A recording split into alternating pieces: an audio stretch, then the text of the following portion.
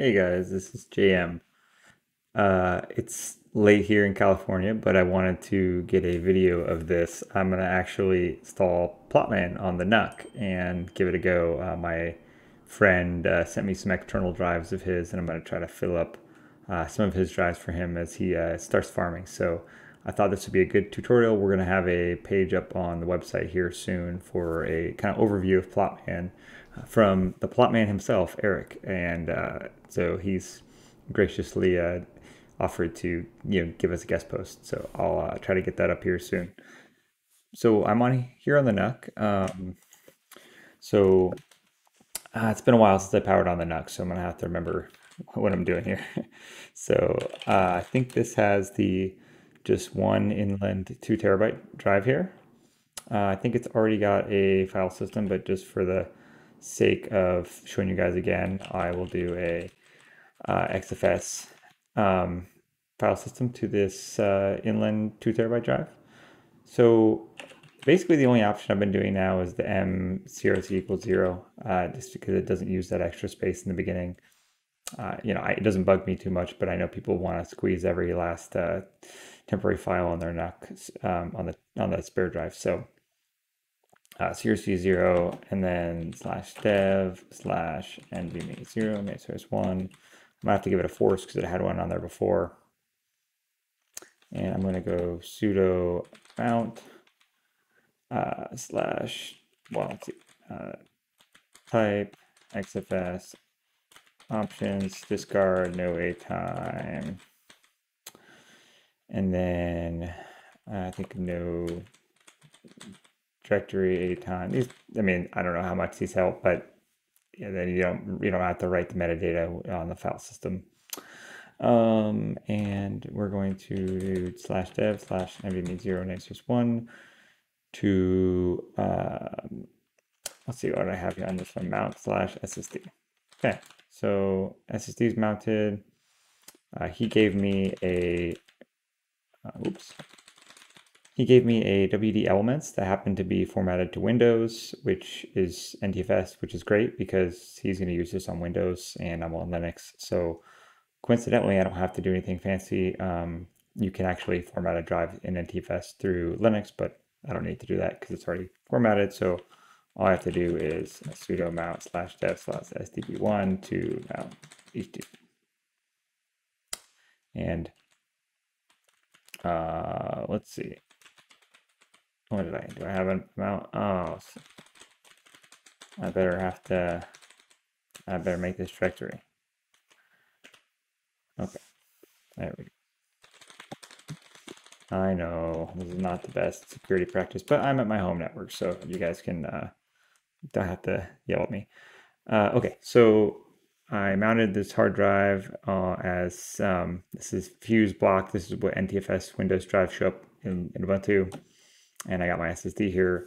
I'm going to go to let's see. So if you go to the Plotman website, let me pull it up here. You can scroll down here and you can see where it says, well, you can read the README here, but you can see it says installation. They've made it a whole lot easier than they used to. You basically just copy this, and when you pull up, you go into your Chia folder, and then you activate, and then you run this command. Oops.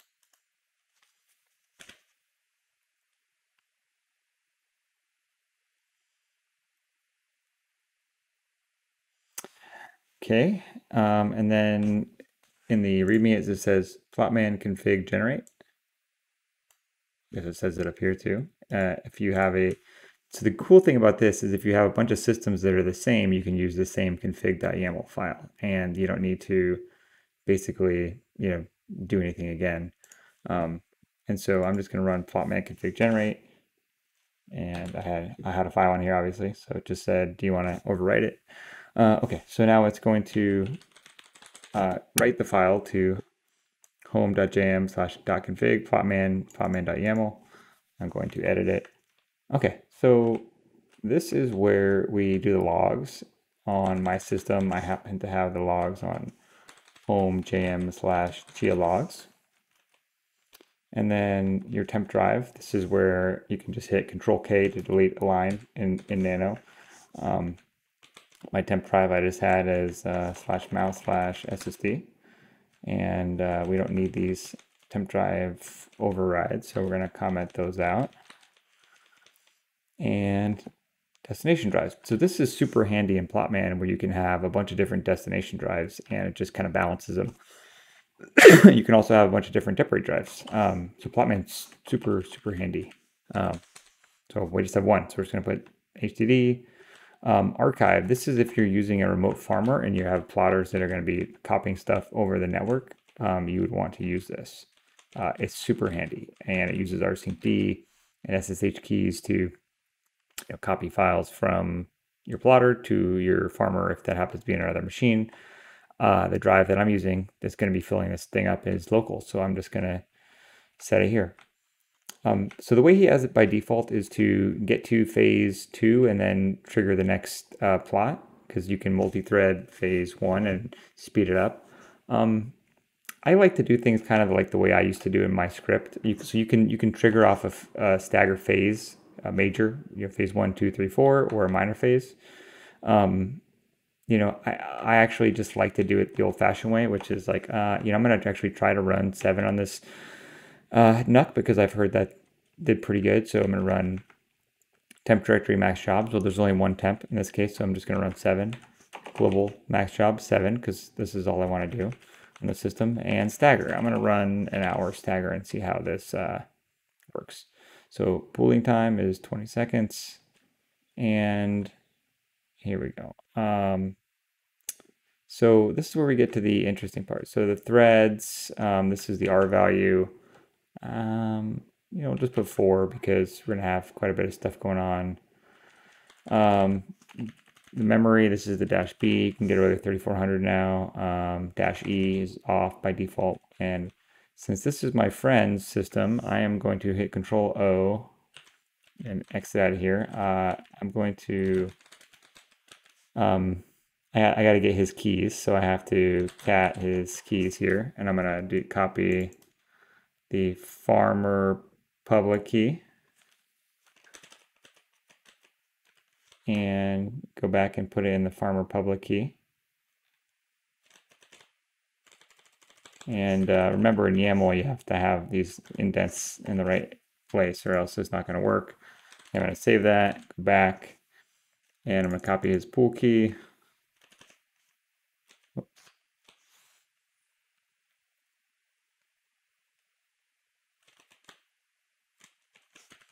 This is his pool public key. And so I don't even have keys on this NUC. You don't need them. You can just use the farmer public key and pool key to plot for somebody else. Okay, so I'm going to save this. And I think we're ready to plot. Let me see. We have Chia logs. The folder probably has some files there from the old. I'm just going to remove those. So probably some interesting logs, but sorry guys. Oops. Okay, so we don't get confused. And so now we are going to open up a screen. And there's a lot of cool stuff with Plotman. You can do the interactive. I'm just going to show you an easy way to start. So we're going to do a screen -S and then called Plotman. And I'm going to activate CD blockchain, activate, and you can say Plotman plot. And this is going to start. You're going to start the first thread, and we can make sure it started here with htop. Something bad happened. Let's see if the permissions. SSD permissions got messed up because I formatted it. So sudo chmod 777. Okay. Okay, now they have permissions and we can use them. So I'm gonna reattach to the screen. Okay, so you can see it tried to start the first one, but it couldn't because permissions. If we go back to htop, we should see the Chia started. Yay, first thread started. So this is the coolest thing. You can go to Plotman status, and you can see all the plots going on. I'm going to probably stop the recording here and then check in tomorrow and see how it's doing. But as you can see the plot ID here, the K value, the temporary destination, what phase it's in, how much DRAM is taking, a memory, how much storage capacity temporary space is taking, your IO wait time, system time. Yeah, so here we have it. We got a plot going. This should do 7 on the NUC. This guy tells me that he's able to do 2 TIB on my NUC with 7 processes. So we're going to find out real soon. So cool. And so if you want to find out the rest of the commands, there's a nice help command, but you can do, we're going to go in at the end after we have some plot files and do the analyze function to find out our times. You can suspend and resume a job if you have to copy some files or something. We use plot, and if you want to go to Plotman interactive, that brings up the interactive. Where you can send some commands and do all kinds of interesting stuff. And of course, Plotman version will give you the version 0.0.2. So man, they've done a lot of good work on Plotman. So I think Eric has actually set up a little XCH tip jar for the other devs. I think Eric does pretty well at his job. So it's mostly for the other devs helping out. So if you guys like Plotman, you should contribute. But yeah, I've actually been using it here on a couple systems, and it's been great. So thank you to Eric and the team that have guys who worked on Plotman. It's turned out good. So with that, I'm going to come back here in a day or two and check back on my little NUC and see how it's plotting for my friend here. So thanks, guys.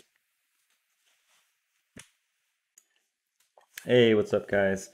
Okay, coming back. I am so excited. We are going to check on the NUC, and this little NUC hopefully is kicking ass with Plotman. We started the Plotman script, 2 days ago. So I'm going to find out how much this thing is doing. So SHJM at NUC2. I put in my top secret password, and let's see. So we've filled up 2.2 terabytes. Yeah, let's find out how good we're doing. This is like a pretty slow external drive too, so hopefully that's not bottlenecking the system. But if we go to Chia, let's activate so we can start the Plotman.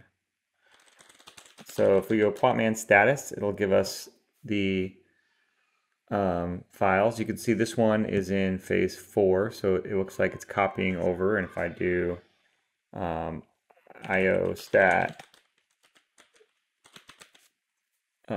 here, let's go find out how fast that's copying. Ooh, 57 megabytes a second on this external drive. Oh, 100. So that's not terrible.